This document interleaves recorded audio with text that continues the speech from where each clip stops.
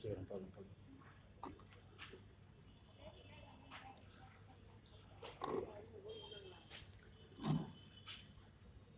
عليكم ورحمة الله وبركاته.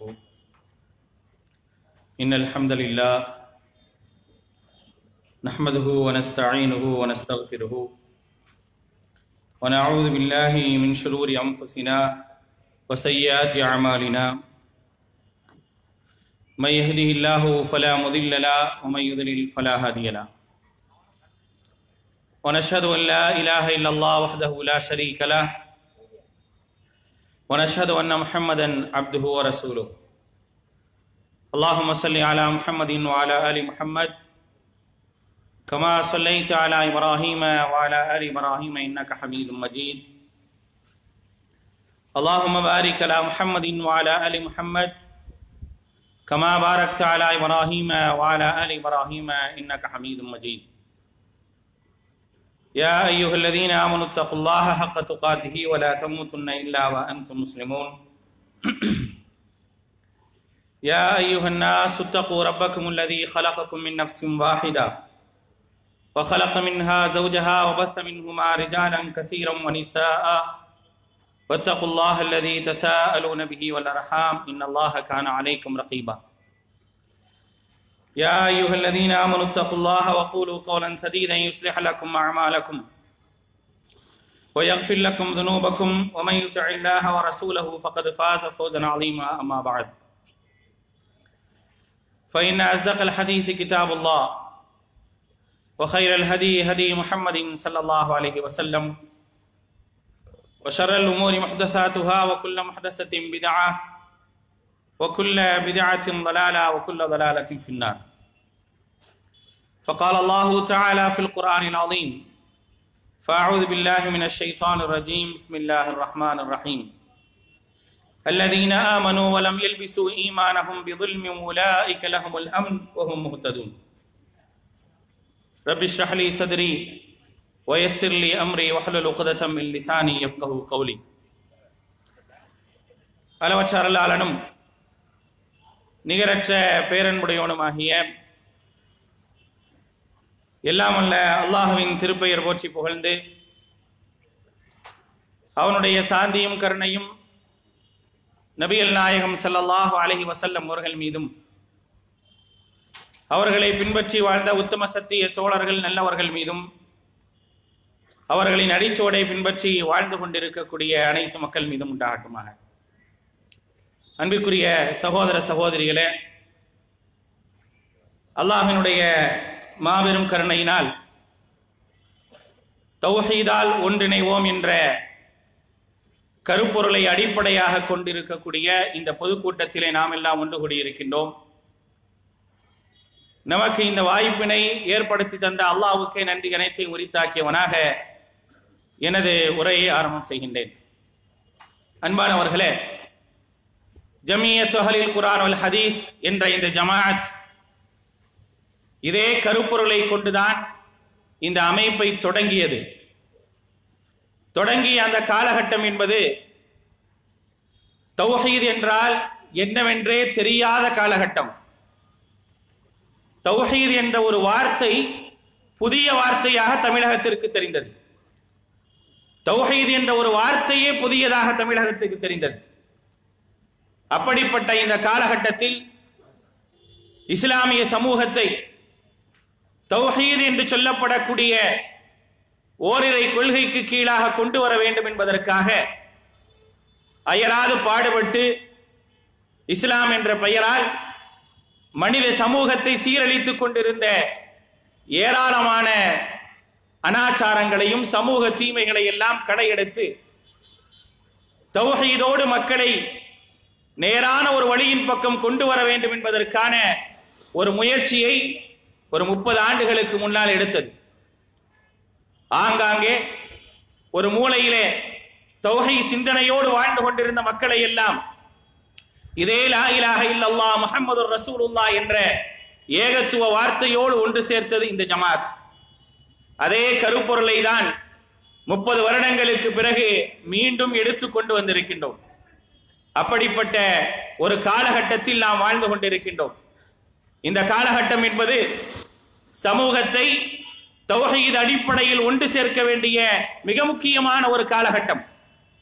அது மட்டுமல்லாமல் இந்த சமூகத்திலே சமூக சீர்கேடுகள் ஒவ்வொன்றாக எவைகளையெல்லாம் களைவதற்காக பாடுபட்டு எவைகளெல்லாம் இந்த சமூகத்தில் களையப்பட்டதோ அப்படிப்பட்ட விஷயங்களை வேறு வேறு விதமாக இந்த சமூகத்தில் புகுத்தி புகுத்தி ஒன்றுமில்லாமல் ஆக்கி கொண்டிருக்கக்கூடிய இந்த சூழ்நிலையில் தான் மீண்டும் அதே கருப்பொருளோடு இந்த பொதுக்கூட்டம் இங்கே ஆரம்பம் செய்யப்பட்டிருக்கின்றது. அன்பானவர்களே, தௌஹீத் என்ற இந்த வார்த்தை, தௌஹீத் என்ற இந்த சொல் உயர வேண்டும் என்பதற்காகத்தான் ஒவ்வொரு முஸ்லிமும் பாடுபட வேண்டிய ஒரு அவசியம் இருக்கின்றது என்பதை அல்லாஹுடைய தூதரும் சொல்லி காட்டுகின்றார்கள். வகலிமத்துல்லாஹி ஹியல் உல்யா, அல்லாஹுடைய வார்த்தை அது ஒன்றே உயர வேண்டும். யாருடைய வார்த்தையும் யாருடைய சொல்லும் இந்த உலகத்தில் உயரக்கூடாது. உயர வேண்டும் என்று சொன்னால் அது அல்லாஹுடைய வார்த்தை தான் உயர வேண்டும். அந்த வார்த்தை உயர்வதற்கு பாடுபட வேண்டிய ஒரு கட்டாய காலகட்டத்திலே நாம் இருந்து கொண்டிருக்கின்றோம். அன்பானவர்களே, தௌஹீத் என்ற இந்த அடிப்படையை தான் அல்லாஹ் ரப்புல் ஆலமீன் இந்த மனித சமூகத்திற்கு முதலாக தந்தான். முதல் மனிதரை இந்த சமூகத்திற்கு அனுப்பும் பொழுது அல்லாஹ் ரப்புல் ஆலமீன் இதே கொள்கையை சொல்லிதான் அனுப்பினான். குல் நஹ்பிது மின்ஹா ஜமீஆ ஃபஇம்மா யஅதியன்னகும் மின்னி ஹுதா ஃபமன் தபிஅ ஹுதாய ஃபலா ஹௌஃபுன் அலைஹிம் வலா ஹும் யஹ்ஸனூன். நீங்கள் பூமிக்கு செல்லுங்கள். ஃபஇம்மா யஅதியன்னகும் மின்னி ஹுதா, என்னிடத்திலிருந்து ஒரு நேர்வழி வரும். அந்த நேர்வழியை எவர் பின்பற்றி நடக்கின்றாரோ ஃபமன் தபிஅ ஹுதாய ஃபலா ஹௌஃபுன் அலைஹிம் வலா ஹும் யஹ்ஸனூன், அந்த நேர்வழியை பின்பற்றி நடப்பவருக்கு எந்த விதமான பயமும் கவலையும் இல்லை என்று அல்லாஹ் ரப்புல் ஆலமீன் முதலாக மனிதனை பூமிக்கு அனுப்பும் பொழுது, ஆதம் அலைஹிஸ்ஸலாம் அவர்களை பூமிக்கு அனுப்பும் போது இதே வார்த்தையை சொல்லிதான் அனுப்பினான். இந்த வார்த்தையை மக்களுக்கு மத்தியிலே கொண்டு சேர்க்க வேண்டும் என்பதற்காகத்தான் ஏராளமான நபிமார்கள் அனுப்பப்பட்டார்கள். ஒவ்வொரு நபியினுடைய முதல் கோரிக்கை என்ன? முதல் கோரிக்கை அந்த மக்களிடத்தில் என்ன வைக்கப்பட்டது? அன்னஹு லா இலாஹ இல்லல்லாஹ், வணக்கத்திற்குரியவன் அல்லாஹ்வை தவிர வேறு யாருமே இல்லை என்பதுதான் முதல் கோரிக்கை. தௌஹீத் என்ற ஒரு கோரிக்கை வைத்துதான் எல்லா நபிமார்களும் அனுப்பப்பட்டார்கள். தௌஹீதை மக்களுக்கு முதலாக உரக்க சொல்வதற்காக இணை வைப்பு என்று சொல்லக்கூடிய ஒரு மிகப்பெரிய ஒரு சமூக சீர்கேடை ஒழிக்க வேண்டும் என்பதற்காக முதலாக அனுப்பப்பட்டவர்கள் யார்? நபி நூஹ் அலைஹிஸ்ஸலாம். தௌஹீதை சொல்வதற்காக மக்களிடையே குடிகொண்டு இருக்கக்கூடிய என்னென்ன சமூக தீமைகளும் பாவங்களும் இருக்கின்றனவோ அப்படிப்பட்ட அந்த சமூக தீமைகளையும் பாவங்களையும் களைவதற்காக அல்லாஹ் ரப்புல் ஆலமீன் முதலாக இந்த பூமிக்கு அனுப்பிய தூதர் யார்? நூஹ் அலைஹிஸ்ஸலாம் அவர்கள் வந்தார்கள், மக்களிடையே பிரச்சாரம் செய்தார்கள். மக்களிடையே பிரச்சாரம் செய்யக்கூடிய நேரத்திலே அந்த மக்களுக்கு சொன்ன முதல் வார்த்தை என்ன? இந்த தௌஹீதை தான் சொன்னார்கள்.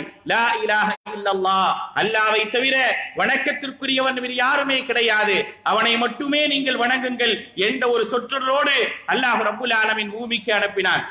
அதோடு சேர்த்து ஏதோ தௌஹீதை மட்டும் சொல்லி சென்று விடுங்கள் என்ற அடிப்படையிலே எந்த ஒரு இறை தூதரையும் அல்லாஹ் ரப்புல் ஆலமீன் அனுப்பவில்லை.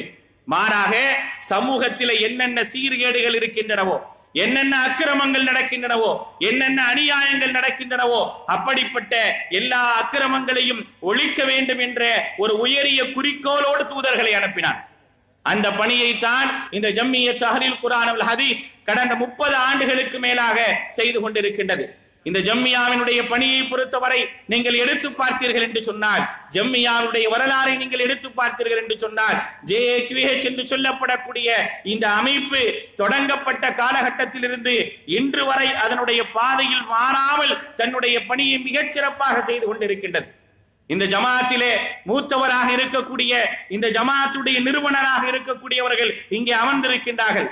இந்த ஜமாத்தினுடைய மூத்த அறிஞர், இந்த ஜமாத்தை உருவியவர்களிலே மிக முக்கியமாக இருக்கக்கூடிய ஷேக் கமாலுத்தீன் மதனி அவர்கள் இங்கே இருக்கின்றார்கள். அவரிடத்திலே பாடம் பயின்றவர்கள் இங்கே இருக்கின்றோம். அன்றைக்கு எந்த கொள்கையின் அடிப்படையிலே மக்களை ஒன்றிணைக்க வேண்டும் என்பதற்காக பாடுபட்டார்களோ அதே கொள்கையை இன்று வரை சொல்ல வேண்டும், எந்த விதமான தடம்புரலும் இல்லாமல் சொல்ல வேண்டும் என்பதற்கான ஒரு பணியை செய்து கொண்டிருக்கின்றோம். காலகட்டங்கள் மாறிக்கொண்டே இருக்கின்றன, காட்சிகள் மாறிக்கொண்டே இருக்கின்றன.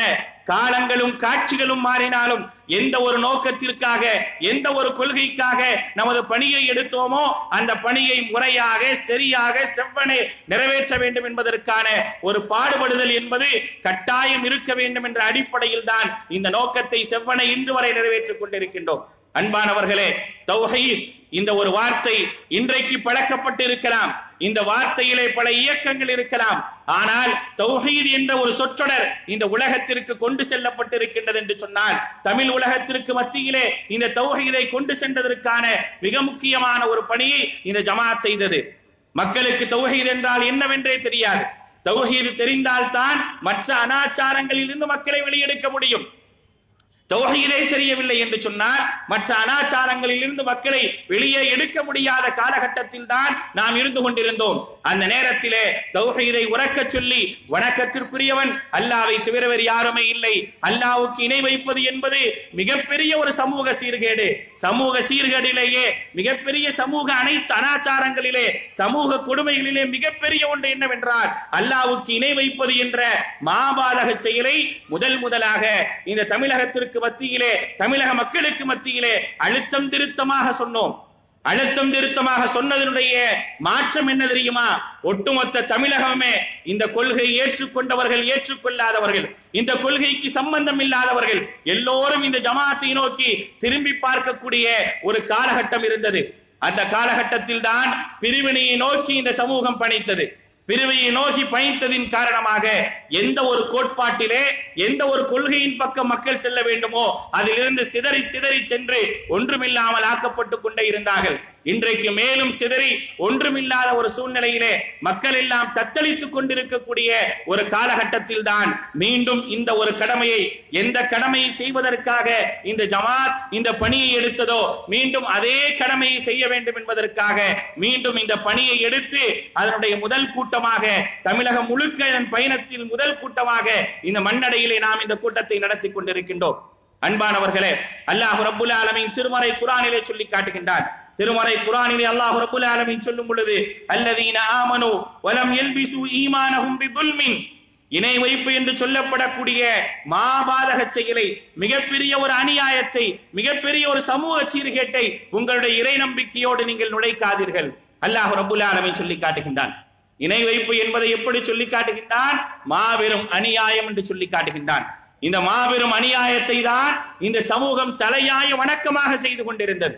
இந்த மாபெரும் அக்கிரமத்தை தான் தலையாய் வணக்கமாக இந்த சமூகம் செய்து கொண்டிருந்தது. இந்த சமூகத்திற்கு மத்தியிலே மிகப்பெரிய ஒரு மாற்றத்தை இதை சொல்லி சொல்லி ஏற்படுத்தினோம். ஆனால் இன்றைக்கு நிலைமை என்ன தெரியுமா? இன்றைக்கு மிகப்பெரிய ஒரு மோசமான ஒரு நிலை என்ன தெரியுமா? இந்த அநியாயம் மீண்டும் தலை தூக்கக்கூடிய ஒரு காலகட்டமாக இன்றைய காலகட்டங்கள் மாறிக்கொண்டிருக்கின்றன. காரணம் என்ன? எந்த பணிக்காக நாம் வந்தோமோ அந்த பணியை விட்டுவிட்டு மற்றவர்களை குறை காணக்கூடிய நிலையிலேயே நம்முடைய பணிகளை மேற்கொண்டதனுடைய விளைவு மக்கள் மீண்டும் இணை வைப்பின் பக்கம் செல்லக்கூடிய ஒரு நிலைக்கு தள்ளப்பட்டோம். அதனால் மீண்டும் இதை கையில் எடுக்க வேண்டிய ஒரு அவசியத்திற்கு வந்திருக்கின்றோம். அன்பானவர்களே, அல்லாஹ் ரப்புல் ஆலமீன் சொல்லி காட்டுகின்றான், இணை வைப்பு என்று சொல்லப்படக்கூடிய ஒரு மாபாதக செயலிலிருந்து நீங்கள் வெளியே வாருங்கள். இணை வைப்பு என்பது எந்த ரீதியிலும் ஒரு முஸ்லிம் இடத்துல இருக்கக்கூடாது. இணை வைப்பு என்பது மிகப்பெரிய அக்கிரமம், மிகப்பெரிய ஒரு அநியாயம். யாருக்கு நீங்கள் அழைப்பு கொடுத்தாலும் அந்த அழைப்பிலே முதலாவது அம்சமாக என்ன இருக்க வேண்டும் தெரியுமா? இணை வைப்பு இல்லாத ஒரு அழைப்பை நீங்கள் கொடுங்கள் என்று அல்லாஹ் ரப்புல் ஆலமீன் திருமறை குர்ஆனிலே அல்லாஹ்வுடைய தூதருக்கு சொல்லி காட்டுகின்றான். அல்லாஹ்வுடைய தூதருக்கு அல்லாஹ் சொன்னான், குல் நபியை நீங்கள் சொல்லுங்கள், யாருக்கு அழைப்பு கொடுத்தாலும் சரி, யாரை உங்கள் பக்கம் அழைத்தாலும் சரி, முதலாக நீங்கள் கொடுக்க வேண்டிய ஒரு அழைப்பு என்ன தெரியுமா? தஆலௌ இலா கலிமத்தின் சவாயும் பைனனா வ பைனக்கும், உங்களுக்கும் நமக்கு மத்தியிலே ஒரு ஒப்பந்தம் செய்து கொள்வோம். அந்த ஒப்பந்தத்தினுடைய மிக முக்கியமான அம்சம் என்ன தெரியுமா? அந்த ஒப்பந்தத்திற்கு மத்தியிலே மிக முக்கியமான அம்சம் என்னவென்றால் அல்லாஹ்வை தவிர வேறு யாரையும் வணங்கக்கூடாது. அல்லாஹ் நஅபுத இல்லல்லாஹ் வலா நுஷ்ரிக பிஹி ஷைஆ. அல்லாஹ் செய்த முதல் ஒப்பந்தம், அல்லாஹ் செய்ய சொன்ன முதல் ஒப்பந்தம், யாரோடு நீங்கள் ஒப்பந்தம் செய்து கொண்டாலும், யாரை நீங்கள் அழைத்தாலும், யாரை அழைத்து நீங்கள் பேசினாலும், யாரோடு சமாதான ஒப்பந்தம் பேசினாலும் அதிலே முதலாவது அம்சமாக எது இருக்க வேண்டும் தெரியுமா? தௌஹீத் இருக்க வேண்டும், ஏகத்துவம் இருக்க வேண்டும். ஏகத்துவம் இல்லாத ஒரு சமாதான ஒப்பந்தத்திற்கு, ஏகத்துவம் இல்லாத ஒரு அழைப்புக்கு நீங்கள் ஒரு காலம் செவி சாய்க்காதீர்கள், அழைப்பு கொடுக்காதீர்கள் என்று அல்லாஹ் ரப்புல் ஆலமீன் சொல்லி காட்டுகின்றான். அப்படிப்பட்ட ஒரு அழைப்பை தான் நாம் செய்து கொண்டிருக்கின்றோம். அன்றிலிருந்து இன்று வரை செய்து கொண்டிருக்கின்றோம். இன்றைக்கு மனித சமூகத்திற்கு மத்தியிலே எத்தனையோ சமூக சீர்கேடுகள், அனாச்சாரங்கள், அக்கிரமங்கள் குடிகொண்டு இருக்கின்றன. அது சில சமூக சீர்கேடுகளை அரசாங்கம் ஊக்குவிக்கலாம். அதே போன்று நீதிமன்றங்கள் அங்கீகரிக்கலாம். அப்படிப்பட்ட எல்லா விதமான அனாச்சாரங்களும் அக்கிரமங்களும் சமூக சீர்கேடுகள் இருந்தாலும் மிக மோசமான ஒரு சீர்கேடாக ஒரு சமூக கொடுமையாக முதலாக இஸ்லாம் பார்ப்பது எது தெரியுமா? ஷிர்க்கை தான் பார்க்கின்றது, இணை வைப்பை தான் பார்க்கின்றது. இதுதான் மாபெரும் அக்கிரமம் என்று சொல்லி காட்டுகின்றது. இந்த அக்கிரமத்துக்கு பிறகுதான் மற்ற அக்கிரமங்களை இஸ்லாம் பட்டியலிடுகின்றது. ஒவ்வொரு இறை தூதரும் இந்த பூமிக்கு வந்தார்கள். நூஹ் அலைஹிஸ்ஸலாமாக இருக்கட்டும், சாலிஹ் அலைஹிஸ்ஸலாமாக இருக்கட்டும், ஹூத் அலைஹிஸ்ஸலாமாக இருக்கட்டும், ஷுஐப் அலைஹிஸ்ஸலாமாக இருக்கட்டும், அவர்கள் வரக்கூடிய காலகட்டம் எல்லாம் எப்படிப்பட்ட காலகட்டம் தெரியுமா? அனாச்சாரங்களும் சமூக சீர்கேடுகளும் குவிந்து கிடந்த ஒரு காலகட்டம். அப்படிப்பட்ட காலகட்டத்திலே அந்த சமூக மக்களுக்கு மத்தியிலே வந்தார்கள், பிரச்சாரம் செய்தார்கள். என்ன சொன்னார்கள் தெரியுமா? அவர்கள் பிரச்சாரம் செய்வதிலே முதலாக அவர்கள் எடுத்து வைத்த மிக முக்கியமான பணி என்ன? ஷிர்க் என்று சொல்லப்படக்கூடிய இந்த இணை வைப்பை களைந்தார்கள். அதோடு சேர்த்து இதில் என்னவெல்லாம் இந்த சமூகத்திலே அநியாயங்களும் சமூக சீர்கேடுகளும் இருக்கின்றனவோ அப்படிப்பட்ட அந்த சமூக சீர்கேட்டையும் சேர்த்து களைந்தார்கள். அதனால்தான் நமக்கான தலைப்பாக தௌஹீதும் சமூக சீர்கேடும் என்று தரப்பட்டிருக்கின்றது. தௌஹீது என்பது சமூக சீர்கேட்டை ஒழிப்பதற்காக வந்த ஒரு மாபெரும் பேர் இயக்கம். இந்த இயக்கத்தை உருவாக்கியவன் யார்? நீங்களும் நானுமா? இந்த வார்த்தைக்கு நீங்களும் நானும் சொந்தம் கொண்டாட முடியுமா? இந்த வார்த்தை எங்களுக்குரியது என்று சொல்ல முடியுமா? இது அல்லாஹ்வால் உருவாக்கப்பட்ட ஒரு இயக்கம், அல்லாஹ்வால் உருவாக்கப்பட்ட ஒரு வார்த்தை. அந்த அல்லாஹ்வை ஏகத்துவப்படுத்துவதற்காகத்தான் நாம் அனைவரும் படைக்கப்பட்டிருக்கின்றோம். வமா ஹலக்துல் ஜின்ன வல் இன்ஸ இல்லா லியஅபுதூன். ஜின்களையும் மனிதர்களையும் நான் படைத்தது எதற்காக? இல்லா லியஅபுதூன், என்னை வணங்குவதற்காகத்தான் நான் படைத்திருக்கின்றேன் என்று அல்லாஹ் சொல்லி காட்டுகின்றானே. இந்த அல்லாஹ்வால் உருவாக்கப்பட்ட, நம்மை படைத்து ரட்சித்து காத்து கொண்டிருக்கக்கூடிய அந்த படைத்த இறைவனால் உருவாக்கப்பட்டதுதான் இந்த தௌஹீத் என்று சொல்லப்படக்கூடிய இந்த ஏகத்துவ ஜோதி. இந்த ஏகத்துவ ஜோதி இருந்தால்தான் இந்த உலகத்தில் சமூக சீர்கேட்டை ஒழிக்க முடியும். நீங்கள் வரலாறுகளை எடுத்து பாருங்கள், எத்தனை வரலாறுகளை வேண்டுமானாலும் படித்து பாருங்கள். அல்லாஹ்வுடைய தூதர் ஸல்லல்லாஹு அலைஹி வஸல்லம் உடைய வரலாறை படித்து பாருங்கள், அதற்கு முன்னர் வந்த சமூகத்தினுடைய வரலாறை படித்து பாருங்கள். எல்லா வரலாறுகளும் இன்றைக்கு தொகுக்கப்பட்டிருக்கின்றன. எந்த சமூகத்துடைய வரலாறுகளையும் இன்றைக்கு இலகுவாக எடுத்து படிக்கக்கூடிய ஒரு காலகட்டத்திலே நாம் இருந்து கொண்டிருக்கின்றோம். எல்லா வரலாறுகளையும் நீங்கள் எடுத்து பார்த்தால் வரலாறுகளிலே அந்த சமூகத்திலே ஏற்பட்ட சமூக சீர்கேடுகளை ஒழிப்பதற்கு தலையாய உதவியாக இருந்தது எது தெரியுமா? தௌஹீத் என்று சொல்லப்படக்கூடிய இந்த மாபெரும் கொள்கைதான். இந்த மாபெரும் கொள்கைதான் மிகப்பெரிய ஒரு ஊன்றுகோலாக இருந்தது என்பதை யாரும் மறந்துவிட முடியாது, யாரும் மறுக்கவும் முடியாது. அப்படிப்பட்ட தௌஹீதை முன்னிறுத்திதான் எல்லா சமூக சீர்கேட்டுகளையும் ஒழிக்க வேண்டும். அதில் முதலாவது ஒழிக்க வேண்டிய ஒரு விஷயம் என்ன தெரியுமா? ஷிர்க் என்று சொல்லப்படக்கூடிய மாபெரும் சமூக கொடுமை. இதுதான் சமூகத்தில் இருக்கக்கூடிய மிகப்பெரிய ஒரு அக்கிரமம், அநியாயம். இதை சமாதானமாக வைத்துக் கொண்டு வேறு எந்த ஒரு விஷயத்தையும் பேச முடியாது. இதை வைத்துக் கொண்டு வேறு எதற்கும் முன்னால் போக முடியாது. முதலாவது நாம் ஒழிக்க வேண்டிய ஒரு விஷயம் என்ன தெரியுமா? இணை வைப்பு என்ற ஒரு விஷயத்தை இந்த சமூகத்தில் இருந்து களைய வேண்டும். ஏனென்று சொன்னால் இணை வைப்பு என்பது சாதாரணமான ஒரு காரியம் கிடையாது. இன்ன ஷிர்க லதுல்முன் அதீம். இணை வைப்பு என்பது மாபெரும் அக்கிரமம் என்று அல்லாஹ் சொல்லி காட்டுகின்றார். இணை வைப்பு என்பது சாதாரணமான விஷயம் அல்ல, மாபெரும் அக்கிரமம், மாபெரும் அநியாயம். இன்ன ஷிர்க லதுல்முன் அதீம். நிச்சயமாக இணை வைப்பு என்பது மாபெரும் அக்கிரமம். உன்னுடைய ஈமானோடு இறை நம்பிக்கையோடு அநியாயத்தை கலந்து விடாதே என்று அல்லாஹ் ரப்புல் ஆலமீன் குறிப்பிடுகின்றானே. அப்படிப்பட்ட ஒரு அக்கிரமம் தான் இன்றைக்கு சமூகத்திலே குடிகொண்டு இருக்கின்றது. இதை களைய வேண்டிய அவசியத்திலே நாம் இருக்கின்றோம். அல்லாஹ் சொல்கின்றான், இணை வைப்பு என்ற ஒரு சொல்லை கொண்டு நீ வந்தாய் என்று சொன்னால், இணை வைப்பு என்ற ஒரு செயலை கொண்டு நீ வந்தாய் என்று சொன்னால் ஒரு காலம் என்னிடத்தில் மன்னிப்பை பெற்றுவிட முடியாது. உனக்கு மன்னிப்பு என்பதே கிடைக்காது, மன்னிப்பை நீ எதிர்பார்க்கவும் முடியாது என்ற ஒரு செய்தியை அழுத்தம் திருத்தமாக அல்லாஹ் ரப்புல் ஆலமீன் திருமறை குர்ஆனிலே சொல்லி காட்டுகின்றான். திருமறை குர்ஆனுடைய 4வது அத்தியாயத்தினுடைய 48வது வசனத்திலே அல்லாஹ் சொல்கின்றான். 4வது அத்தியாயத்தினுடைய 116வது வசனத்திலே அல்லாஹ் சொல்லி காட்டுகின்றான். இன்னல்லாஹ லா யக்ஃபிரு அன் யுஷ்ரக பிஹி வ யக்ஃபிரு மா தூன ذلك லிமன் யஷா. நிச்சயமாக அல்லாஹ் தனக்கு இணை வைப்பதை மன்னிக்கவே மாட்டான். மற்ற பாவங்களை தான் நாடியவர்களுக்கு மன்னிப்பான். ஆனால் ஒரு மனிதன் இணை வைத்தான் என்று சொன்னால் அவனுக்கு மன்னிப்பே கிடையாது. வமை யுஷ்ரிக் பில்லாஹ் ஃபகத் இஃப்தரா இஸ்மன் அதீமா வமை யுஷ்ரிக் பில்லாஹி ஃபகத் ضل ضلالا بعيدا. அல்லாஹ் ரப்பல் ஆலமீன் திருமறை குர்ஆனிலே சொல்லி காட்டுகின்றான், எவன் இணை வைக்கின்றானோ அவன் அல்லாஹ்வின் மீது மாபெரும் இட்டுக்கட்டை புனைந்து விட்டான். எவன் இணை வைக்கின்றானோ அவன் மிகப்பெரிய ஒரு பாரதூரமான வழிகேட்டிலே இருக்கின்றான் என்று அல்லாஹ் சொல்கின்றானே. அப்படிப்பட்ட இணை வைப்பு என்பதை முதலாவது இந்த சமூகத்திலிருந்து களைய வேண்டும். இணை வைப்பை களைந்தால் சமூகத்தில் உள்ள எல்லா தீமைகளையும் களைந்து விடலாம், சமூகத்தில் உள்ள எல்லா அனாச்சாரங்களையும் களைந்து விடலாம். அந்த அனாச்சாரங்களுக்கெல்லாம் தலையாக இருக்கக்கூடிய ஒரு விஷயம் என்ன தெரியுமா? இந்த இணை வைப்பு என்பதை அல்லாஹ் ரப்பல் ஆலமீன் திருமறை குர்ஆனிலே சொல்கின்றான். ஒரு மனிதன் இந்த இணை வைப்போடு மரணித்தான் என்று வைத்துக் கொள்ளுங்கள். இணை வைப்பு என்று சொல்லப்படக்கூடிய இந்த அநியாயத்திலே ஒரு மனிதன் மரணித்து விட்டான் என்று சொன்னால் அவனுடைய நிலை என்ன தெரியுமா? அல்லாஹ்வுடைய தூதர் சொல்லி காட்டுகின்றார்கள், மம்மாத யுஷ்ரிக் பில்லாஹி ஷையன், அல்லாஹ்வுக்கு ஏதாவது ஒன்றை கடுகளவு இணை வைத்த நிலையிலே ஒரு மனிதன் மரணத்தை தழுவினான் என்று சொன்னால் தஹலன் நார், அவன் நரகத்திலே நுழைந்து விடுவான். அவன் சொர்க்கத்திற்கு செல்ல முடியாது. அவன் நுழையக்கூடிய இடம் நரகம் என்று அல்லாஹ் ரப்பல் ஆலமீன் சொல்லி காட்டுகின்றான். மேலும் அல்லாஹ் சொல்கின்றான் 5வது அத்தியாயத்தினுடைய 72வது வசனத்திலே அல்லாஹ் ரப்பல் ஆலமீன் சொல்லும் பொழுது, வமை யுஷ்ரிக் பில்லாஹ் ஃபகத் ஹர்ரமல்லாஹு அலைஹில் ஜன்னah, எவர் அல்லாஹ்வுக்கு இணை வைக்கின்றாரோ அவருக்கு அல்லாஹ் தஆலா சொர்க்கத்தை ஹராமாக்கி விட்டான், சொர்க்கத்தை தடை செய்து விட்டான். சொர்க்கம் என்பது கண்டிப்பாக கிடைக்காது, அவன் செல்லும் இடம் நரகம்தான் என்பதை திருமறை குர்ஆன் மிக தெளிவாக சொல்லி காட்டுகின்றது. ஆக அன்பானவர்களே, இந்த தௌஹீத் என்று சொல்லப்படக்கூடிய ஏகத்துவ வார்த்தை என்பது உலகத்தில் இருக்க வேண்டும் என்று சொன்னால் இஸ்லாமிய மக்களிடத்தில் பெரும்பாலும் மனித சமூகத்திலேயே முதலாக களையப்பட வேண்டிய விஷயம் என்ன தெரியுமா? இணை வைப்பும் குஃப்ரும் களையப்பட வேண்டும். அப்படி களைந்தால்தான் சமூகத்தை ஒரு நேரிய பாதைக்கு கொண்டு செல்ல முடியும், நேரிய பாதைக்கு கொண்டு செல்ல முடியும். அதுதான் ஒரே ஒரு இறைவனை வணங்க வேண்டும் என்று சொல்லப்படக்கூடிய இறை கொள்கை.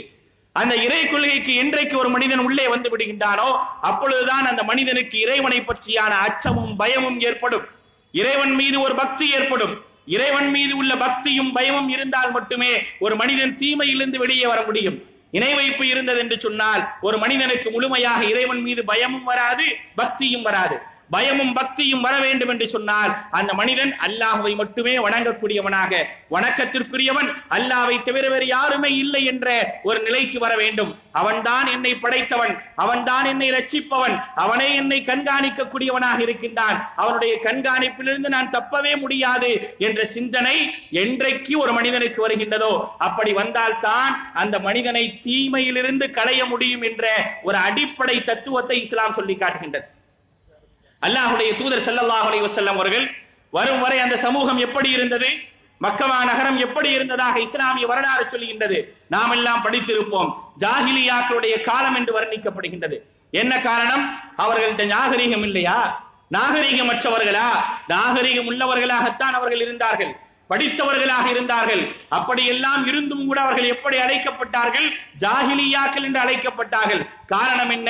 அவர்களிடத்தில் தௌஹீத் இல்லாதன் காரணமாக, அந்த இறைவனை பற்றியான அறிவு இல்லாதன் காரணமாக எல்லா விதமான அனாச்சாரங்களும், எல்லா விதமான அக்கிரமங்களும், எல்லா விதமான தீமைகளும் அவர்களிடத்தில் குடிகொண்டிருந்தது. எப்பொழுது மாற்றம் ஏற்பட்டது? மாற்றம் என்பது எப்பொழுது வந்தது? அந்த சமூகத்திலே தீமை என்ற ஒரு நிலையை இல்லாத அளவிற்கான மாற்றம் எப்பொழுது வந்தது என்று சொன்னால் என்றைக்கு இறைவன் ஒருவன் தான் என்ற ஒரு அடிப்படை அவர்களுடைய உள்ளத்தில் ஆழமாக பதிந்ததோ, இறைவன் ஒருவன் இருக்கின்றான், அவன் நம்மை கண்காணித்துக் கொண்டிருக்கின்றான் என்ற ஒரு சிந்தனை அவர்களுக்கு வந்ததோ அதற்கு பிறகுதான் அவர்களிடத்தில் சமூக மாற்றங்கள் ஏற்பட்டது. சமூக மாற்றங்கள் அவர்களிடத்தில் அப்பொழுதுதான் ஏற்பட்டது. நீங்கள் வரலாறை எடுத்து பாருங்கள். ஜாஃபர் இப்னு அபீ தாலிப் அவர்கள் அழகாக சொல்லி காட்டுவார்கள் ரலியல்லாஹு அன்ஹு. யாரிடத்திலே? நஜ்ஜாஷி மன்னரிடத்திலே சொல்லி காட்டுவார்கள், நாங்கள் மிக மோசமான மனிதர்களாக இருந்தோம், சமூகத்தில் இருக்கக்கூடிய எல்லா தீமைகளையும் அனாச்சாரங்களையும் செய்யக்கூடியவர்களாக இருந்தோம். ஒருவர் வந்தார், எங்களிடத்திலே வந்தார், வந்து இறைவனை மட்டுமே வணங்க வேண்டும் என்று சொன்னார். சக மனிதர்களிடத்திலே எப்படி நடந்து கொள்ள வேண்டும் என்ற ஒரு அழகான உபதேசத்தை சொன்னார். அந்த உபதேசம் எங்களை மனிதர்களாக, மாக்களாக இருந்த எங்களை மக்களாக மாற்றியது என்பதை மிக அழகான ஒரு செய்தியாக தான் எந்த ஊரிலே தஞ்சமடைந்தாரோ அந்த ஊரிலே தன்னுடைய மார்க்கத்தை பற்றி சொல்லி காட்டிய வரலாற்றுக்கு சொந்தக்காரர்கள் நாம் என்பதை புரிந்து கொள்ள வேண்டும். அன்பானவர்களே, அப்படிப்பட்ட ஒரு கொள்கையை ஏற்றுக்கொண்டிருக்கக்கூடிய நம்மால் மட்டுமே இந்த உலகத்தில் இருக்கக்கூடிய எல்லா விதமான சமூக சீர்கேட்டையும் தடுக்க முடியும். சமூக சீர்கேட்டை தடுக்கக்கூடிய ஒரு பணியிலே நாம் இருந்தாக வேண்டும். நாம் சமூகத்தில் நடக்கக்கூடிய அநியாயங்களையும் சீர்கேட்டுகளையும் தடுக்கவில்லை என்று சொன்னால் மரணத்திற்கு முன்னால் நாம் தண்டனைகளை பெறக்கூடியவர்களாக ஆகிவிடுவோம் என்று அல்லாஹ்வுடைய தூதர் ஸல்லல்லாஹு அலைஹி வஸல்லம் அவர்கள் எச்சரித்து சொல்லி காட்டுகின்றார்கள். அல்லாஹ்வுடைய தூதர் ஸல்லல்லாஹு அலைஹி வஸல்லம் அவர்கள் சொன்ன செய்தி அபூதாவுதிலே பதிவு செய்யப்பட்டிருக்கின்றது.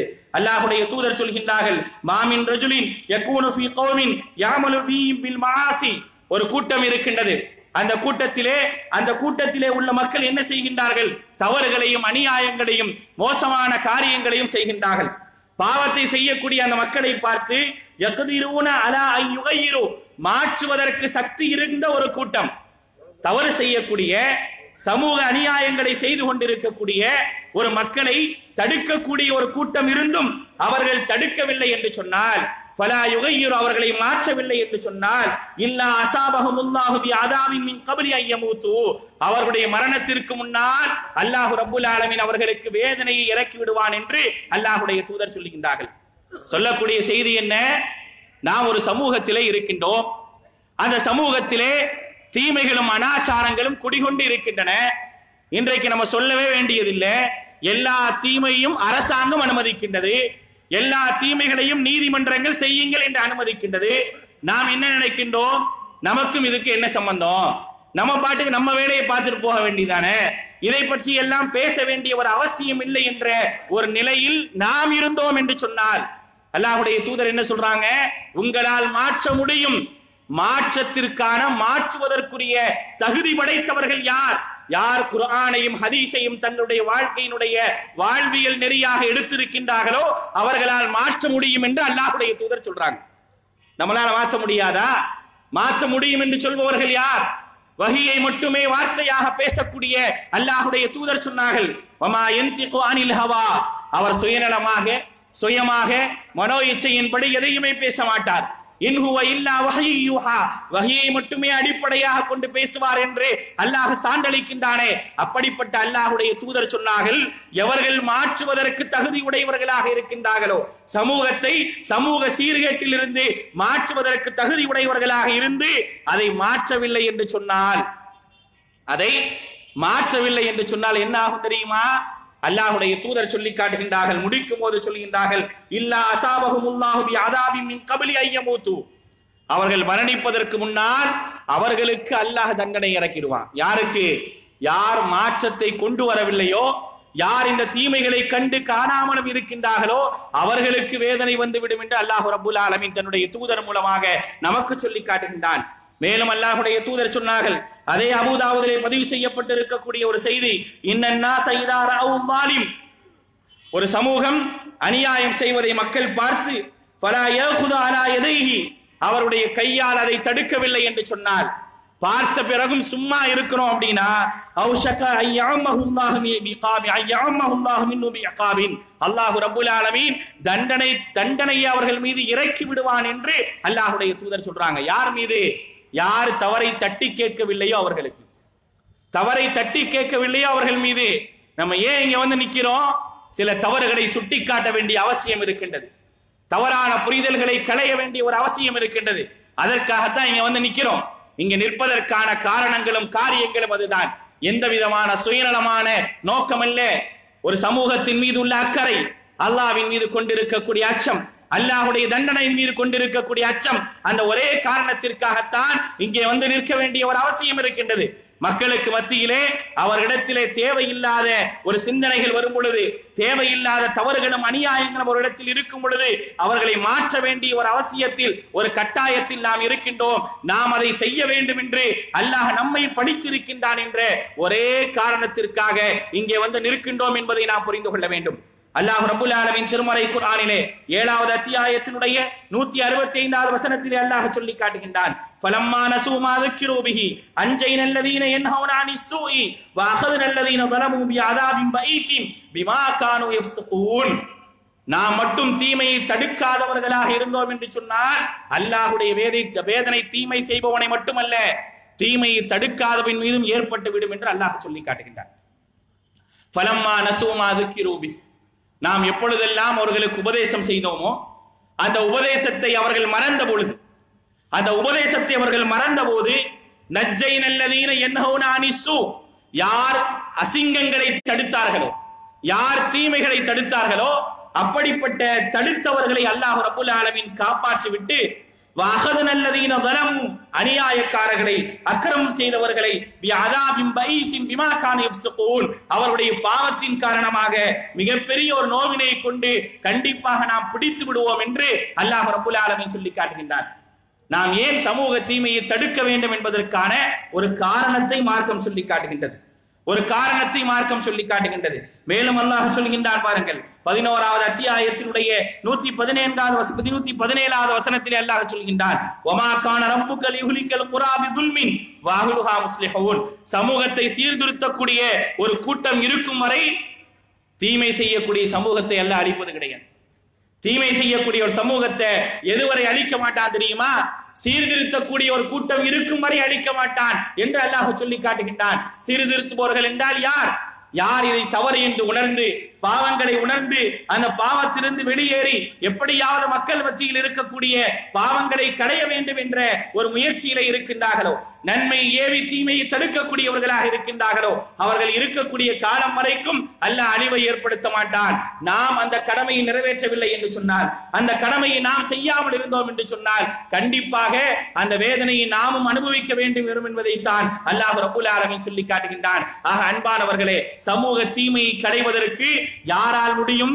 யார் இந்த மார்க்கத்தை அறிந்திருக்கின்றார்களோ, யார் இந்த ஏகத்துவத்தின் அடிப்படையில் வாழ்கின்றார்களோ அவர்கள் தான் முடியும் என்று அல்லாஹ் ரப்பல் ஆலமீன் சொல்லிவிட்டான். சரி, இன்றைக்கு சமூகத்தில் இருக்கக்கூடிய தீமைகளை பற்றி பார்ப்போம். இந்த சமூகத்தினுடைய தீமைகள் என்று எடுத்துக்கொண்டோம் என்றால், இந்த ஏகத்துவம் வந்த பிறகு, இந்த தௌஹீத் வந்த பிறகு ஏராளமான தீமைகளை, சமூக தீமைகளை ஒழித்திருக்கின்றோம். சமூக கொடுமைகளை ஒழித்திருக்கின்றோம். வட்டி என்ற வன்கொடுமையிலிருந்து இந்த சமூகத்தை பாதுகாத்து இருக்கின்றோம். வரதட்சணை என்று சொல்லப்படக்கூடிய சமூக தீமையிலிருந்து இந்த மக்களுக்கு மத்தியிலே விழிப்புணர்வை ஏற்படுத்தி இருக்கின்றோம். இது போன்ற காரியங்களை எல்லாம் செய்தது யார்? நாங்கள் தான் என்று மார்தட்டிக் கொள்வதற்காக வரவில்லை. இந்த காரியம் எல்லாம் எப்பொழுது நடந்தது? தௌஹீத் என்று சொல்லப்படக்கூடிய மாபெரும் ஜோதி வந்த பிறகுதான் நடந்தது. அதுவரை இதெல்லாம் கிடையவே கிடையாது. அதுவரை இப்படிப்பட்ட சமூக தீமைகளை ஒழிப்பதற்கு யாருமே இல்லை. என்றைக்கு தௌஹீத் என்று சொல்லப்படக்கூடிய இந்த சத்தியம் உள்ளே வந்ததோ அதற்கு பிறகுதான் வரதட்சணை என்பது ஒரு வன்கொடுமை, வரதட்சணை என்பது மிகப்பெரிய ஒரு சமூக தீமை, வட்டி என்பது மிகப்பெரிய ஒரு வன்கொடுமை, சமூகத்தை அழித்துக் கொண்டிருக்கக்கூடிய மிகப்பெரிய ஒரு அநியாயம், அல்லாஹ்வால் வெறுக்கக்கூடிய நிரந்தர நரகத்திற்குரிய ஒரு காரியம் என்பதை எல்லாம் மக்களுக்கு மத்தியிலே சொல்லி அதனிலிருந்து, அந்த தீமையிலிருந்து ஓரளவு காப்பாற்றக்கூடிய ஒரு வேலை இன்றைக்கு நாம் பார்த்திருக்கின்றோம். அது மட்டுமல்லாமல் இந்த போன்ற காரியங்களை செய்வதற்கு இன்றைக்கு மக்கள் வெட்கப்படக்கூடிய அளவிற்கு மாற்றம் வந்திருக்கின்றது என்று சொன்னால், அந்த மாற்றத்தை ஏற்படுத்தியது இந்த தௌஹீத் என்பதை நீங்கள் மறந்துவிடக் கூடாது. தௌஹீத் வந்ததின் காரணமாகத்தான் ஒரு தவறு செய்பவன், ஒரு வரதட்சணை வாங்குபவன், ஒரு வட்டிக்கு செல்பவன், கூனி குறிந்து நிற்கக்கூடிய, மறைந்து செய்யக்கூடிய ஒரு நிலை வந்திருக்கின்றது என்று சொன்னால் அதற்கான மிக முக்கியமான ஒரு காரணம் தௌஹீத் என்பதை மறந்துவிடக் கூடாது. யாரும் மறந்தும் இருந்து விடக்கூடாது. அன்பானவர்களே, இப்படிப்பட்ட ஒரு சமூக தீமைகளை எல்லாம் ஒழித்துக் கொண்டிருக்கக்கூடிய ஒரு நிலையில என்ன ஆச்சுங்க? இன்றைக்கு அரசாங்கமே முகசுளிக்கக்கூடிய பாவங்களை எல்லாம் அங்கீகரிக்கக்கூடிய ஒரு நிலைக்கு வந்தாச்சு. இன்னைக்கு அதையெல்லாம் இன்றைக்கு எதிர்த்து பேச வேண்டிய, அதையெல்லாம் கூடாது என்று உரக்க சொல்ல வேண்டிய ஒரு நிலையில நம்ம இருக்கிறோம். ஏன்னா நமக்குத்தான் அல்லாஹ் அதை சட்டமாக சொல்றான். இதெல்லாம் பாவம், இது மிகப்பெரிய ஒரு பாவம், அல்லாஹ்வுடைய தண்டனைக்குரிய பாவம் என்று அல்லாஹ் ரப்பல் ஆலமீன் நமக்கு தான் சட்டமாக சொல்லி இருக்கின்றார். இது மிகப்பெரிய ஒரு தீமை என்று சொல்வதற்காக ஒரு தூதரை அனுப்பப்பட்டிருக்கின்றார் என்பது போன்ற எல்லா விதமான செய்திகளை உள்ளடக்கியவர்களாக வாழ்பவர்கள் யார்? நாமத்தான் இருக்கின்றோம். நாம் இந்த கடமையை செய்யவில்லை என்று சொன்னால் இதிலே நாம் பாதிக்கப்படுவோம், இல்லை என்று சொன்னால் அல்லாஹ்வுடைய தண்டனைக்கு ஆளாகுவோம் என்பதை மட்டும் யாரும் மறந்துவிடக் கூடாது. அப்படி சமீபத்திலே இந்த அரசாங்கத்தால், இந்த அரசாங்கத்தின் காரணமாகவும், அதே போல இந்த அரசாங்கத்திற்கு நெருக்கமாக இருந்த நீதிபதிகள் மூலமாகவும் சில மக்கள் முகம் சுளிக்கக்கூடிய சில சட்டங்களை அங்கீகரித்தது இந்த அரசாங்கம். அதுல மிக முக்கியமான ஒரு விஷயம் என்ன அப்படின்னா, தன் பாலின உறவு என்று சொல்லப்படக்கூடிய ஒரு உறவை இந்த நீதிமன்றம் என்ன செய்யுது அப்படின்னா அங்கீகரித்து ஒரு சட்டம் இயற்றி 5 பேர் கொண்ட ஒரு அரசியல் சாசன அமர்வு என்ன செய்யுது அப்படின்னா ஒரு தீர்ப்பளிக்குது. கடந்த செப்டம்பர் மாசம் மட்டும் பாத்தீங்க அப்படின்னா தலைமை நீதிபதியாக இருந்த தீபக் மிஸ்ரா என்று சொல்லக்கூடிய இன்னைக்கு அவர் என்ன செஞ்சிட்டாரு, அவர் அவருடைய பதவிக்காலம் முடிஞ்சு போயிட்டார். அவர் இருக்கக்கூடிய அந்த காலகட்டத்தில் கடந்த செப்டம்பர் மாசம் மட்டும் 20க்கும் மேற்பட்ட தீர்ப்புகள் விரைந்து சொல்லப்பட்டது. அந்த தீர்ப்புகள்லாம் எடுத்து பார்த்தீங்க அப்படின்னா பெரும்பாலான தீர்ப்புகள் மக்களுக்கு பயன்பெறாத அல்லது மக்களை மீண்டும் ஒரு மோசமான ஒரு வழியிலே கொண்டு செல்லக்கூடிய ஒரு தீர்ப்பாகத்தான் சில தீர்ப்புகள் வாசிக்கப்படுகின்றன. அப்படி வாசிக்கப்பட்ட தீர்ப்புகள்ல ஒன்று என்னதான், இந்திய அரசியல் சாசனத்தில் இருக்கக்கூடிய ஒரு சட்டம் 377 என்ற ஒரு சட்டம் இருக்குங்க. இந்த சட்டம் என்ன தெரியுமா சொல்லுது, இந்த சட்டம் எப்ப இயற்றப்படுது அப்படின்னா ஆங்கிலேயருடைய காலத்தில் 1854 இயற்றப்படுது. என்ன ஒரு சட்டம் அப்படின்னா, தன்பாலின உறவு வைத்துக் கொண்டவர்கள், ஒரு ஆணும் சேர்ந்து வாழக்கூடாது, ஒரு பெண்ணும் சேர்ந்து இயற்கைக்கு மாற்றமான முறையிலே வாழுதல் என்பது தண்டனைக்குரிய குற்றம். 10 ஆண்டு தண்டனை அல்லது ஆயுள் தண்டனை வரைக்கும் உண்டு என்று என்ன செய்யப்படுதுன்னா ஏற்கனவே சட்டம் இயற்றப்பட்டு இருக்குதுங்க. அப்ப என்ன செய்யறாங்க, 5 பேர் கொண்ட நீதிபதிகள் என்ன செய்யறாங்க, தீர்ப்பு எழுதுறாங்க. தீர்ப்பு எழுதும் போது என்ன எழுதுறாங்க அப்படின்னா, அந்த தீர்ப்பில் எழுதப்படுகின்றது இந்த சட்டத்தை மாற்ற வேண்டும், இது இந்த காலத்திற்கு பொருந்தாத சட்டம் என்று சொல்றாங்க. எது பொருந்தாதான், ஒரு ஆணும் சேர்ந்து வாழ்வது என்பது சரியான ஒரு நடைமுறையா, ஒரு பெண்ணும் சேர்ந்து வாழ்வது என்பது சரியான ஒரு நடைமுறையா? ஒரு கலாச்சாரம் இருக்கின்றது, ஒரு நாட்டுக்கும் ஒரு ஊருக்கும் என்ற ஒரு கலாச்சாரம் இருக்கின்றது. உலகமே மாறுதட்டி கொள்ளுகின்றீர்கள், என்ன சொல்லிக் கொள்கின்றீர்கள் தெரியுமா, நாங்கள் தான் கலாச்சார காவலர்கள் என்று சொல்லக்கூடியவர்களுடைய ஆட்சி அதிகாரத்திலே எப்படிப்பட்ட சட்டம் இயற்றப்படுகின்றது என்று சொன்னால் இது எப்படி வேண்டுமானாலும் வாழ்ந்துகலாம். ரொம்ப சிறுபான்மையாக இருக்கக்கூடியவர்களுடைய உணர்வுகளுக்கு மதிப்பு கொடுக்க வேண்டும். எப்படி சொல்றாங்க, தீர்ப்பு எழுதும் போது எப்படி எழுதப்படுது அப்படின்னா, சிறுபான்மையாக இருக்கக்கூடியவர்களுடைய உணர்வுகளுக்கு மதிப்பு தரணும். அப்படி உணர்வுகளுக்கு மதிப்பு தருவதாக இருந்தால் இந்த நாட்டிலே சிறுபான்மையினாக இருக்கக்கூடிய முஸ்லிம்களுடைய உணர்வுகளுக்கு மதிப்பு தரப்படுகின்றதா? சிறுபான்மையர்கள் மதிக்கப்படுகின்றார்களா? சற்று யோசிச்சு பாருங்க. இன்றைக்கு சிறுபான்மையினுடைய உணர்வுகள் மட்டுமல்ல, உயிர்களுக்கு கூட மதிப்பில்லாத ஒரு நிலையில் தான் நாம் வாழ்ந்து கொண்டிருக்கின்றோம்.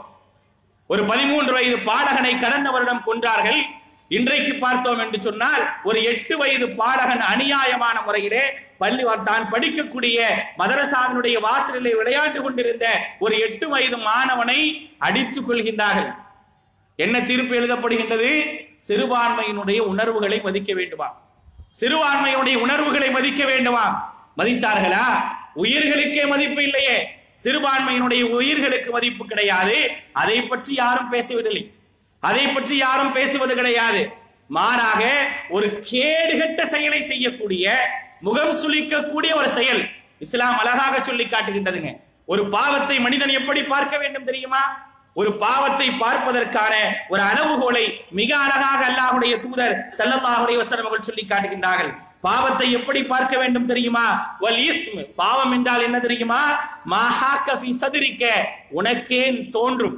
அல்லாஹ்வுடைய தூதர் சொல்றாங்க, உனக்கே தோன்றும்.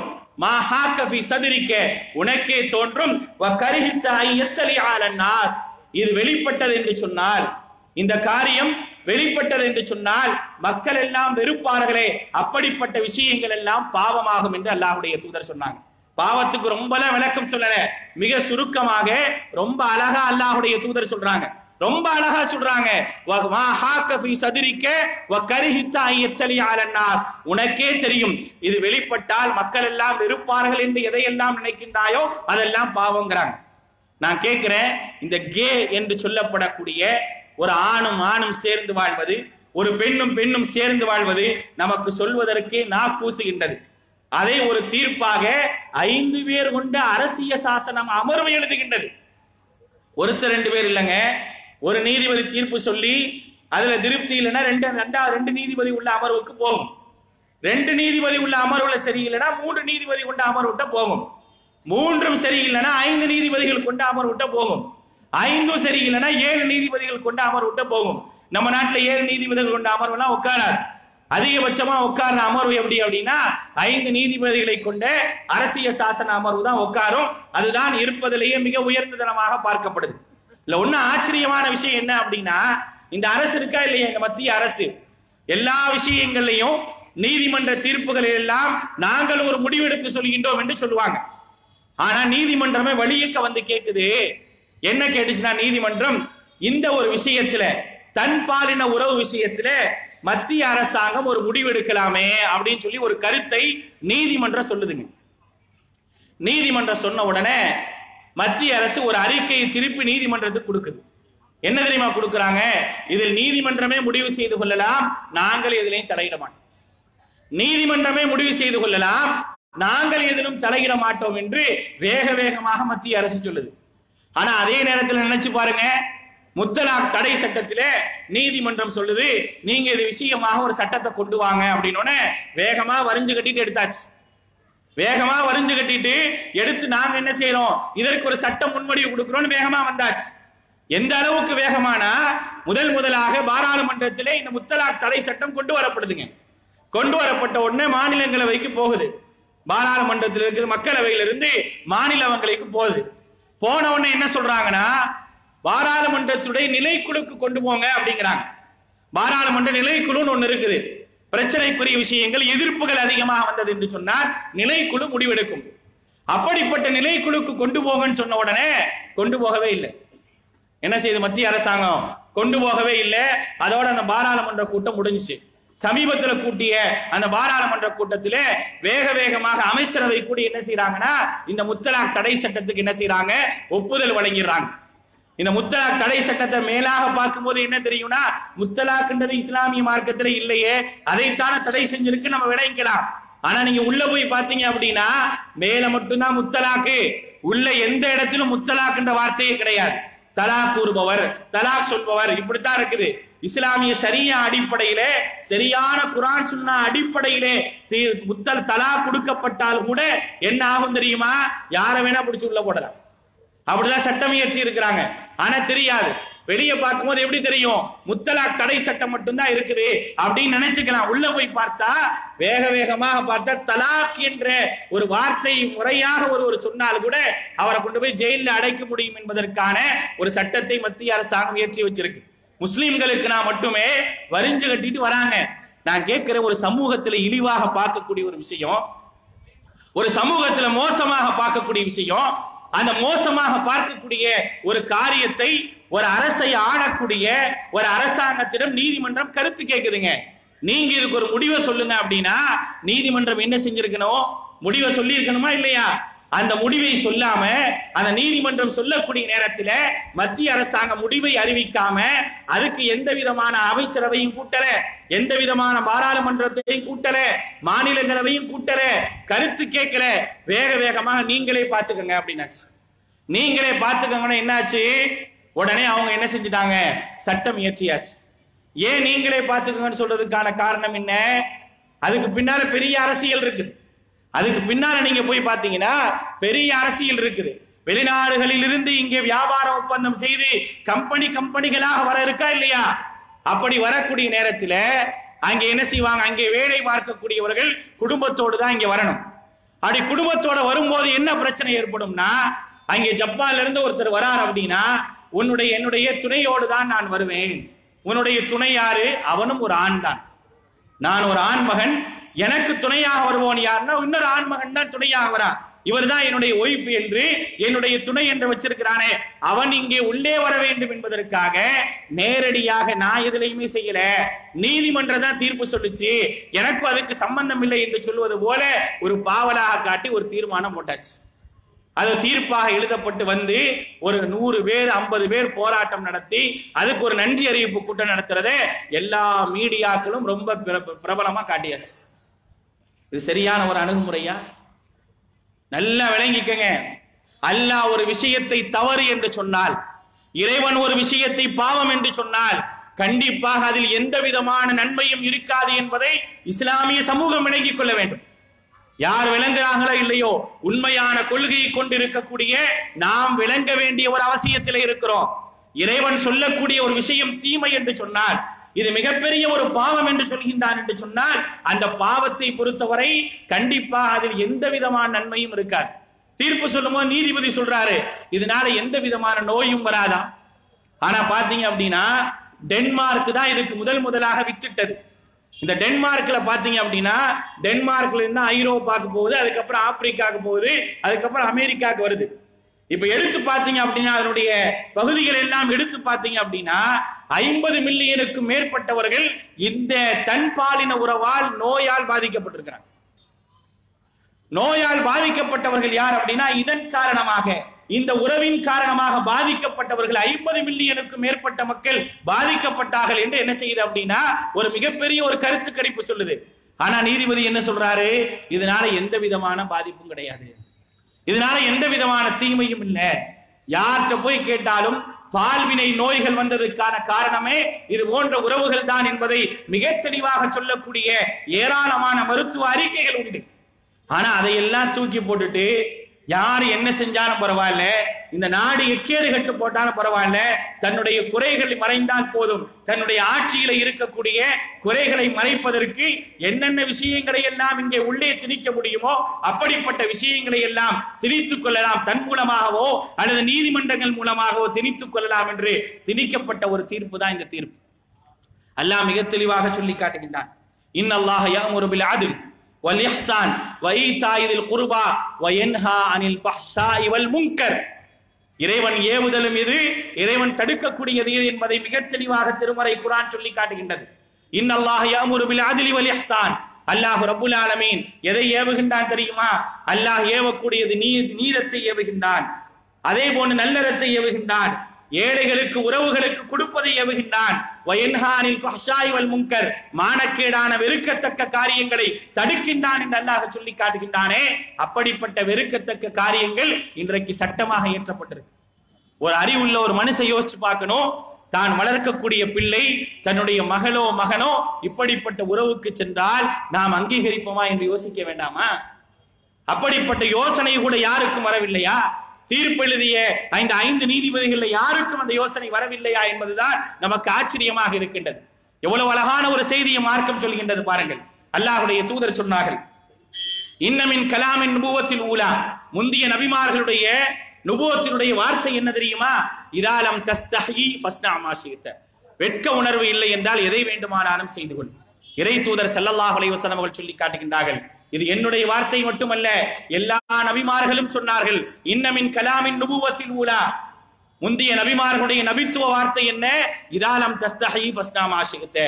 வெட்க உணர்வு இல்லை என்றால் எதை வேண்டுமானாலும் செய்து கொள். அதுக்கு தான் இந்த நாடும் இந்த நாட்டினுடைய சட்டங்களும் இன்றைக்கு வழிவகுத்துக் கொண்டிருக்கின்றன.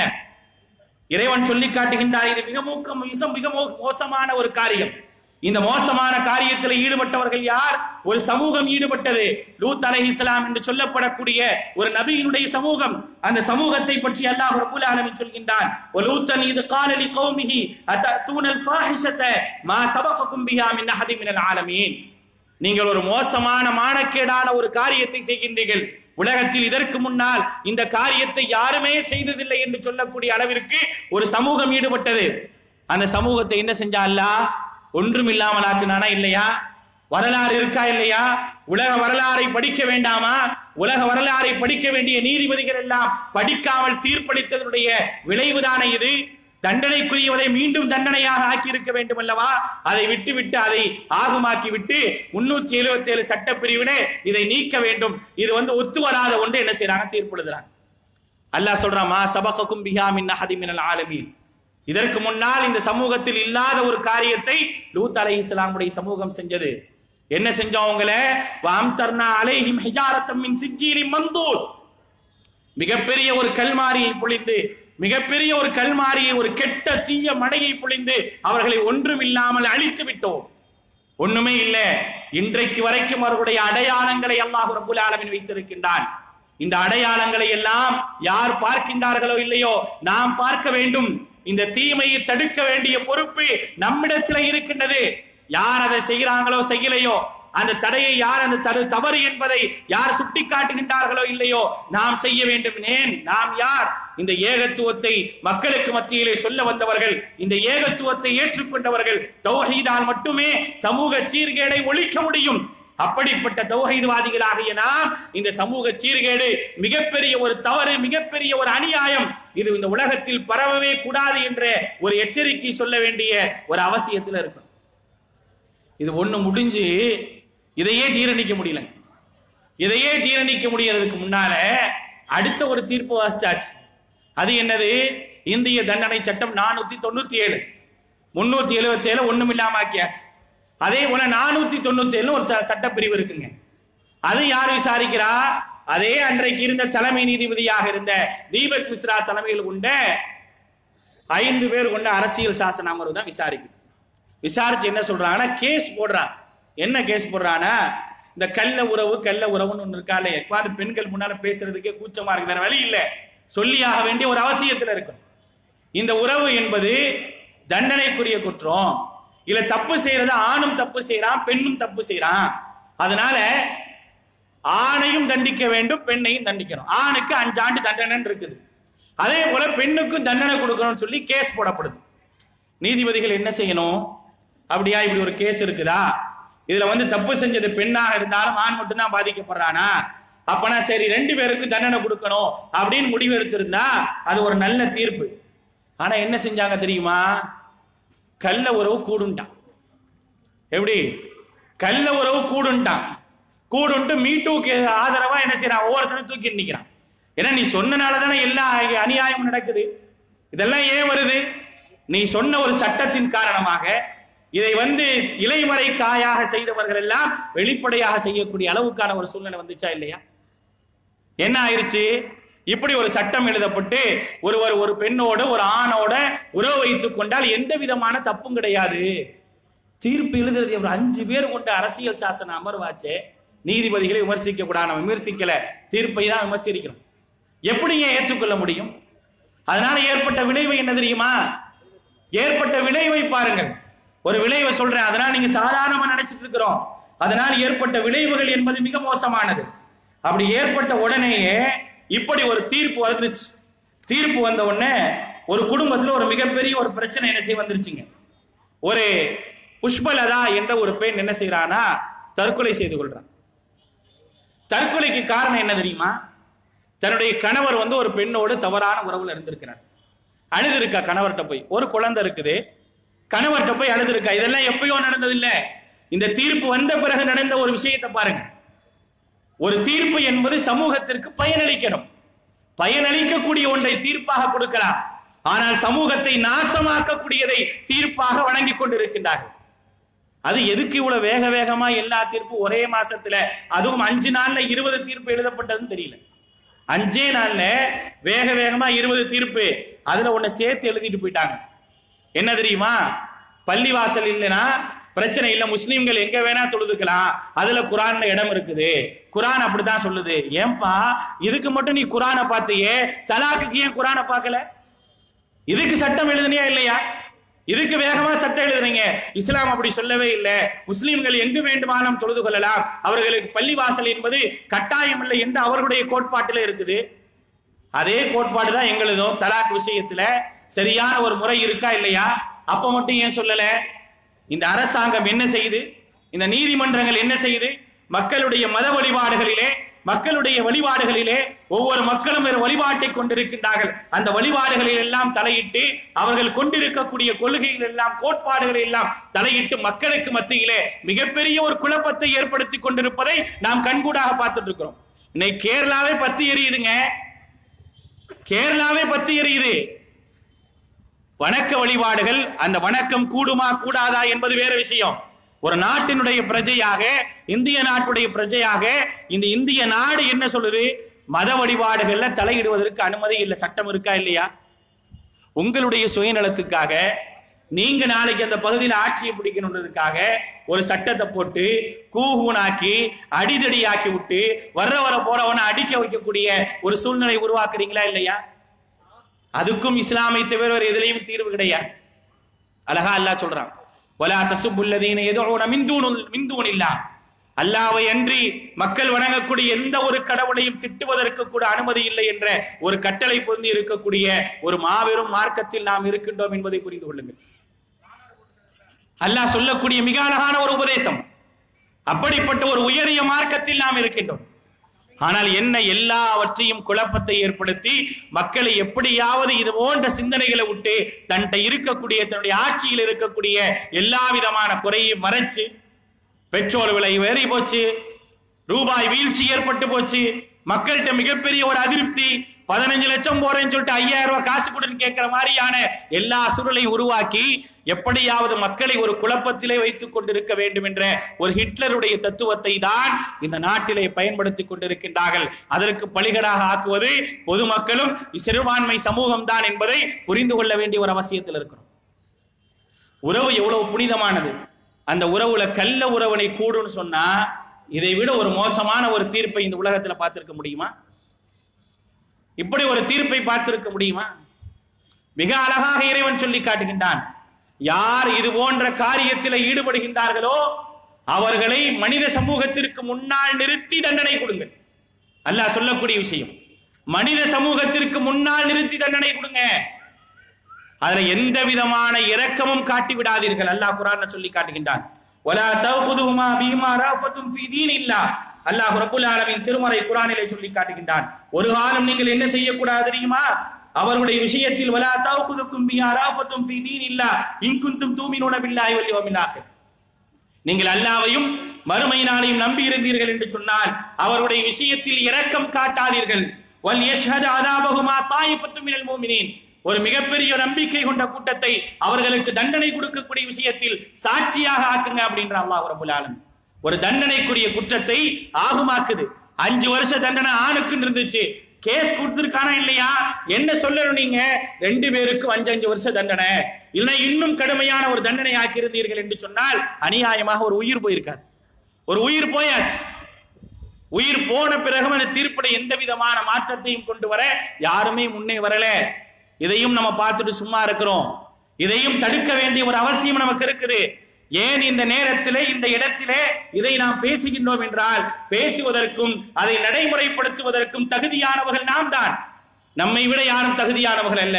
நாம் ஒரு தீமையை கண்டால், ஒரு அக்கிரமத்தை கண்டால் எப்படி தடுக்க வேண்டும் என்று மார்க்கம் சொல்லி இருக்கின்றதோ அப்படி தடுக்கக்கூடிய ஒரு நிலையில் இருக்கின்றோம். எந்த விதமான மோசமான செயல்களையும் அங்கீகரிக்கக்கூடிய ஆதரிக்கக்கூடிய ஒரு நிலையில் இருக்கக்கூடாது. தான் செய்வது தவறு என்பதற்காக, அந்த தவறை மறைப்பதற்காக யாரையும் எவரையும் இழுப்பதற்கு அனுமதி கிடையாது. இன்னைக்கு என்ன நடக்குது தெரியுமா? அரசாங்கத்தை விட்டுருவோம், அரசாங்கத்துக்கு விட்டுருவோம், நீதிமன்றத்தை விட்டுருவோம், நீதிபதிகளை விட்டுருவோம், இன்னைக்கு வருவோம். இன்னைக்கு சிலர் தாங்கள் செய்த தவறுக்காக சமூகத்தில் இழிவை சந்தித்துக் கொண்டிருக்கிறார். சமூகத்தில் இழிவை சந்தித்துக் கொண்டிருப்பவர் சமூகத்திற்கு மீண்டும் வருகின்றார் என்பதற்காக ஒரு சமூகம் எதிர்க்குது. இந்த சமூகம் எதிர்க்குது.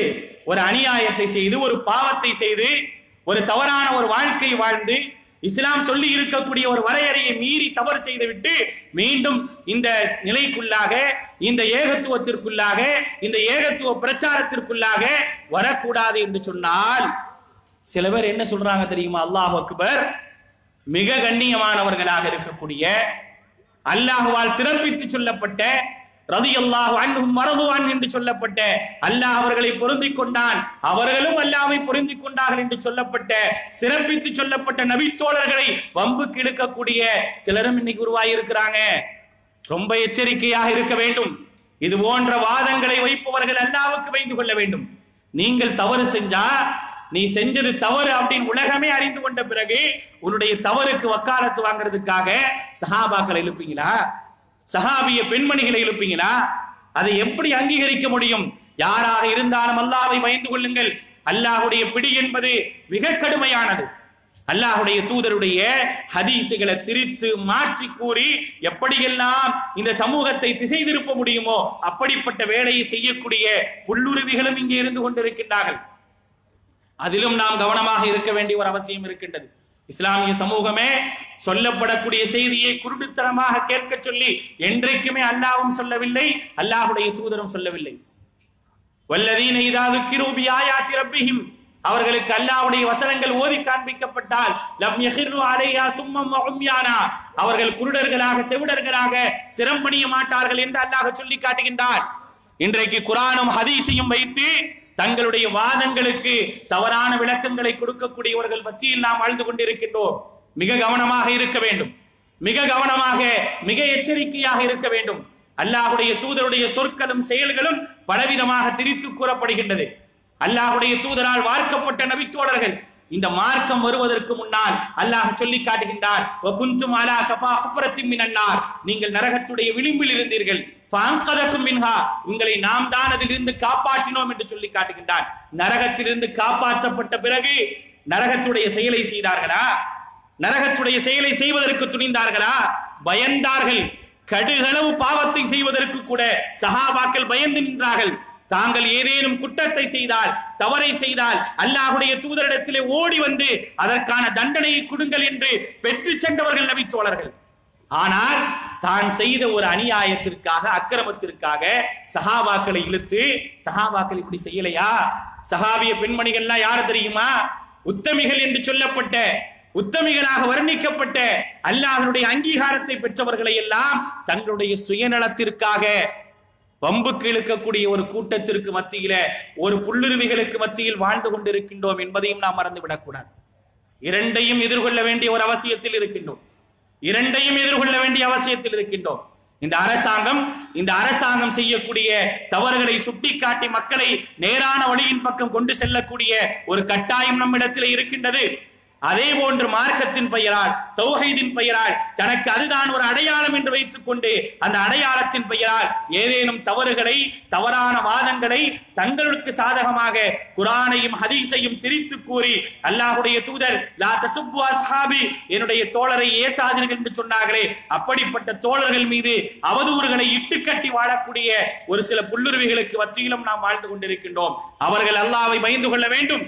அவர்களுக்கு அல்லாஹ்வினுடைய தண்டனை பற்றி எச்சரிக்கக்கூடிய நேரத்திலே நாம் இது போன்ற விஷயங்களிலே கவனமாக இருக்க வேண்டும், மிக கவனமாக இருக்க வேண்டும்.